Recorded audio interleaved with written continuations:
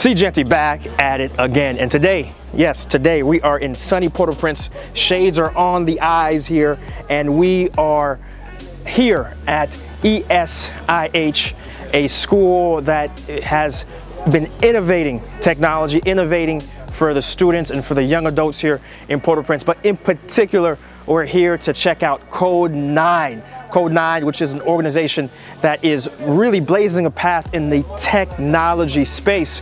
And we're here to meet the founder. We're here to meet some of the students. We're not going to spend too much time out here. We're going to walk right inside the school and we're going to show you guys what they have going on here. Let's go. Seejeanty, we're back at it again.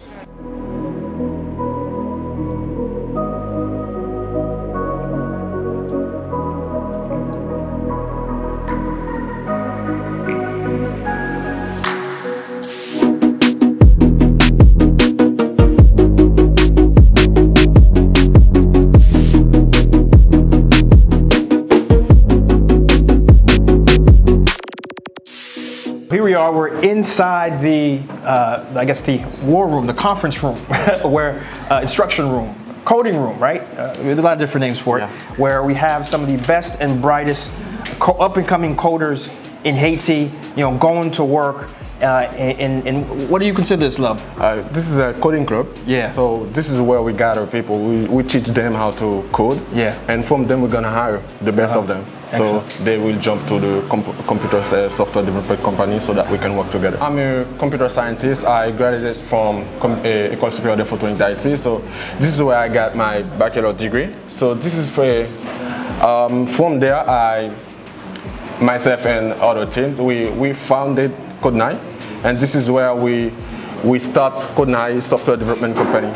So with that, we started with only 9 people. This is where we got the name Code 9. Mm-hmm. So from them, the way we do it, we try to find the best. We try to find the best students, the best people that we can teach, that we can work with. So this is why we have a Code 9 class. So from there, we have students from Kiskeya, from Photonique, from UH, a lot of colleges, I would say.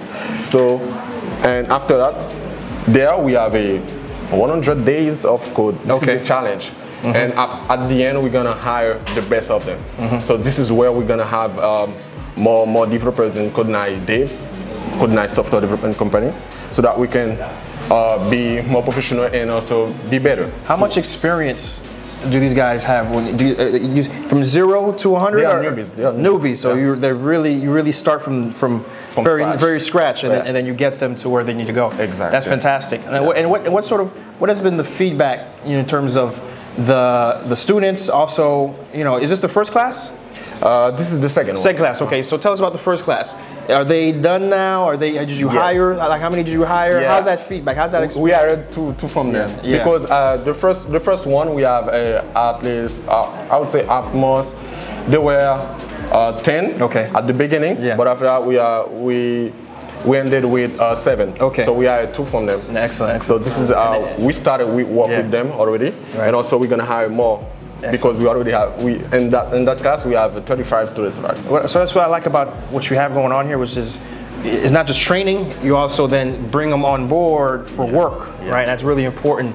You know, that's something that's lacking in many educational programs. It's great to be knowledgeable, but you got to be able to get them to work, right? Get some money, right? Which is fantastic. What coding? What are they learning? What type of language are they learning right now? Well, they started with Python, which is I would say one of the best programming to start with. Mm-hmm. So they start with Python, and after that they're gonna develop a website with Django, which is a framework that we can develop a website faster. Mm-hmm. So now, after that we're gonna jump together in data science, and after data science they're gonna have a small clue about machine learning, artificial intelligence, and after that they're gonna have their certificate. And as I said before, we're gonna take we're gonna hire for 5 of them, I would say. But are you creating the curriculum? Or are they using a website, or where are they getting the curriculum to learn? This is where the magic happens, because at Code 9 we already have a website. We have Code 9 class, which is an online education platform. Oh, wow. So we already have online courses. So anyone really? Yes, anyone, 80 or abroad, they can start learning on Code 9. Creole, English, what do they? It's mixed. And Creole, but we have some courses in English, but the most of the courses are in Creole. That's great. Yeah. So they have free access to the platform, so they go to the platform to learn, because we already have all the resources available for them. So they learn from them, and also we lead them. That's why they are here. They are here to practice, and they are working on their final project with Python. They're gonna develop it by tomorrow. So after that, they're gonna have their certificate, because on Tuesday, after 2 days, they're gonna have their certificate that say they are, I would say, they are Pythonists.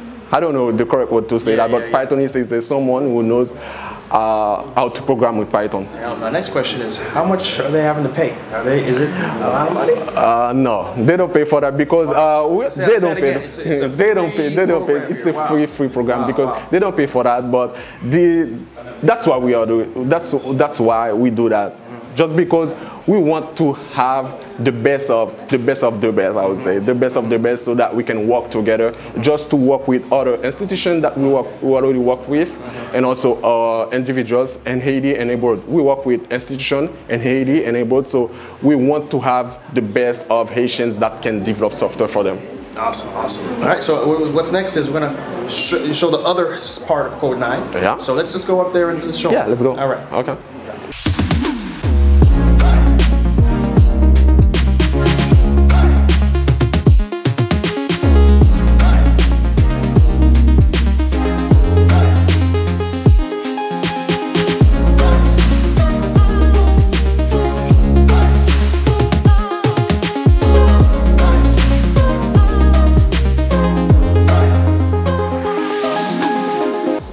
So we're here really at the hub, one of the hubs of Code 9, and Code 9, of course, they have not only the class that you saw and what they're working on, the next generation of coders, but they also have relationships, professional relationships with some of the top companies here in Haiti. Digicel, Talkpool, and also we work with some company in San Francisco Provisions, and so we work by the past with Wednesday, which is a company that develops software for Asian markets, Asian restaurants. Yeah. So and then of course a few companies, NGOs, and just private companies around the world that you worked remotely before. Exactly. Yeah. So again, these guys, they are when it comes to experienced coders professionally, you know, Code 9 certainly is an elite core that has really been executing and I mean, really actioneers, really on the ground doing fantastic work. And we have a great pleasure of not only having Love Lori here, who's one of the lead coders and founder, of course, but we also have Jana. We have Jana here, who's one of the lead coders and top coders here as well for Code 9. It's always a pleasure to speak with someone who's been, you know, doing it, right? So tell us about yourself, Jana. You know, how long have you been with Code 9, and how's your experience been? I'm Jana Gustav. I learn computer science, entrepreneurship, and business management at École Supérieure de Haiti. I have a certification in full stack web development and another certification in blockchain technology. Wow. Now, I like share my skills and my experience because it allows me move further better. Teach young people about digital by working with the other association in the country. Nice. And she was one of the co-founder. Yeah, I am. We were fantastic. One of the true, you know, from the beginning. And now, so that means. But how long has Code 9 been in existence? How many years now? Let's say we started 2016. Okay. 2016, but we let's say we expand what we're doing. Yeah. 2019. Okay. That's it. We consider 2019 as our year of foundation. Sure. Now, Jana, tell us about how has some of the challenges that you overcome in coding in Haiti. Tell us about that. The most challenge is about because you're a girl, you don't know how to coding. That's what they think. That's what they say. Yeah. That's not true. I remember I was the only girl at the time. Some of them say, c'est parti fouiller, ouais, c'est garçon-là. But you overcome it just by doing it, just by saying. Fantastic. Now, where do you see Code9 going in your next 5, 10 years? Like, where do you see?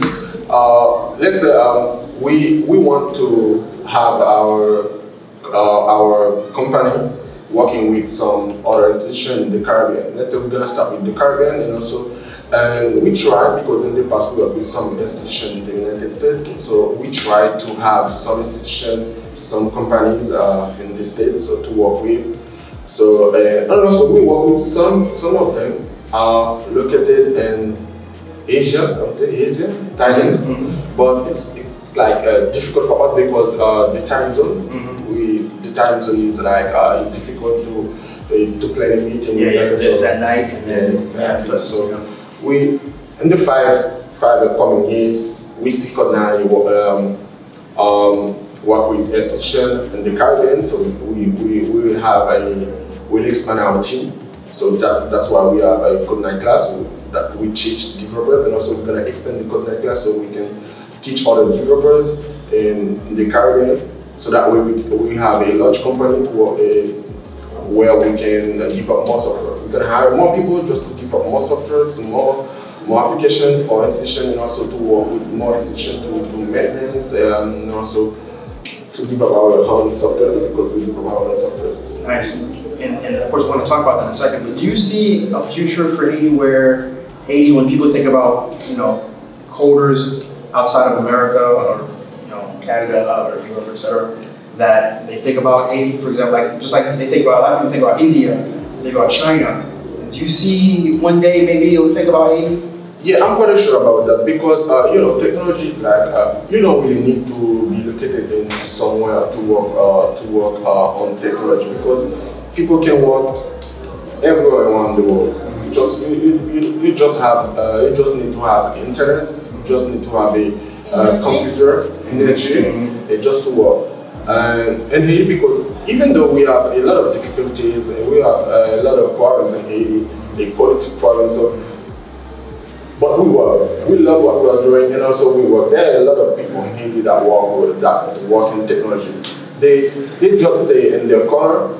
They have their computer, they have energy, they have internet. So they used to work with other people. So yeah, there's a future for Haiti in that field, and also I think Haiti will be one of the countries one of the reference out there. I hope so. Jana, tell us about some of the software you developed. Give me one example, 1 or 2 examples of software you helped develop. I work for Digicel injection laboratory.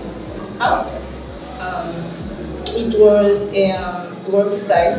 But they're selling also this is software where the company can deal with other clients. They can buy stuff. It's like an e-commerce. Yeah, e-commerce just for the company.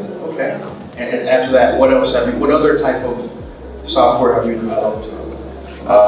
So folks can understand what. Yeah, we develop. So we work with Talkpool. This is a company at Digicel. So we work with what we're doing. We just have they have a lot of data at Digicel. So we are trying to create a model. We are trying to create let's say they wanna just fait data value. Parce que lorsqu'on fait data, we pas vraiment capable de jouer un résultat. So we do data science for them, and also we developed in the past we developed a LekolPam, which is a software which is a website education platform just to manage a school in Haiti.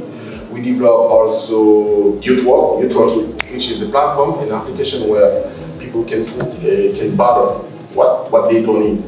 If you have something that you don't need at home, you can just put it in the platform. So it's like a Craigslist. Yeah, exactly. Nice. So you're gonna exchange things. And we work with some other institutions. Those applications are not for us, or those institutions are bet on sport, bet on basketball, football. So we developed the application. So a gambling platform. Yeah, on gambling platforms. So people can bet on teams. So you have a variety of different things. Yes. Now, one thing I'm waiting for is I'm waiting for that one company that does games, like apps. You know, the App Store. You know, I think there's money in that. There's a capacity. Everyone plays games on their phones now. Yeah, recently we developed software for UNESCO, so I can say that UNESCO. So we developed a platform where people can just download the app on the App Store, so they can visit our Citadel affiliate in Haiti. So they don't really need to Google, or they don't really need to know how to go to. Just to ask them. They don't really need to ask people how to go to Haiti and just to visit Citadel affiliate. They just need to download the app. They're gonna see all the places to go. Exactly. They can visit virtually. That's what's the name of the app. Maybe I'll download it myself. Parc National Historique. Parc National Historique. I'll check it out with the link below. So listen, how can someone watching help or partner with Code 9? Like, what are you looking for? Are you looking for clients from abroad? Are you looking for partners to help you with the school class? How can my viewers help Code 9? What you guys are doing is fantastic. I want to make sure you receive that. At this step, we are a startup. So we are looking for investment, so people that trust us. So because we have a lot of vision and we want to build more tents in Haiti. We are and also we are looking for people that we can collaborate with. And also, if you have your software, we can develop it for you in Haiti. So you need to trust us because we can develop the software. And so we are looking for people, people that can come invest in Haiti. Because they can invest in different ways. Because we have Code 9 class, we have Code 9 day. So these are the two things that we have: the class and also the network that we have, the teams that work on software for other institutions. So we are looking for investment. We are looking for people that trust us, that we can work with. Yeah. We want to extend the team, so we need other people to partner with and also collaborate with. All right, so that's the challenge to those watching. This is an incredible thing that you guys are doing. I'd love for folks in the audience here to come and impact and work with these guys, because they're impacting and doing major work on the ground here. This is where Haiti needs to go. A lot of you folks are like, where's the country going? You know, when we have young, passionate, smart, productive folks like this, we need to see what we can do to lend them a hand. And guys, this is what we do at Seejeanty. We're always about presenting a different side, a different perspective for the country, and show you guys where the country's gonna be in 5-10 years. If you like what we got going on here, remember, hit that like button, smash that subscribe button. Leave a comment, think about, what sort of app you would love these guys to develop for you. I mean, put that in the comments maybe. And of course, come back. Each week we're dropping new episodes. Make sure notifications on. And I want to thank Lori again for the work you're doing, and keep pushing. John, thank you so much for just powering through and being awesome at what you do, how you do it. And guys, we'll be back at it again. We're back at it again. Peace.